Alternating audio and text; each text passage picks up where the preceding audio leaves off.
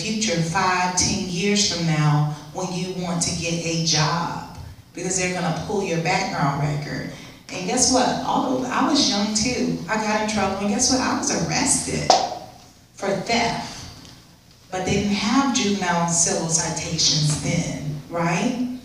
So fast forward, I finished college and I applied to be a police officer in Orlando Police Department.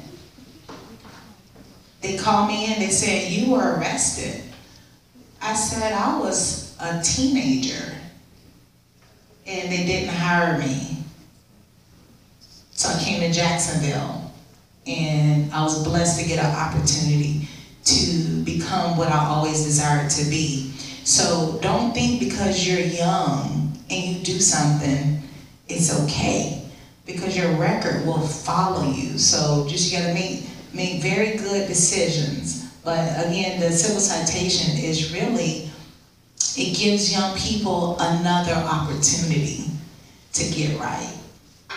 So just, I think to clarify a little bit, I guess technically there's three things you can get. You can be arrested, you can get a notice to appear, which some people think is a civil citation, and it's not. That's where you have to go and you set a court date. Technically that is an arrest, just so you all know that. And lastly, there's the true civil citation. When that happens, I actually just started getting these recently, where they'll have you report to the state attorney's office. It never even goes through the court system whatsoever. It's not technically even a civil case. It's just a diversionary citation through the state attorney's office. So they have started using those more, and they are very helpful. So that's the difference.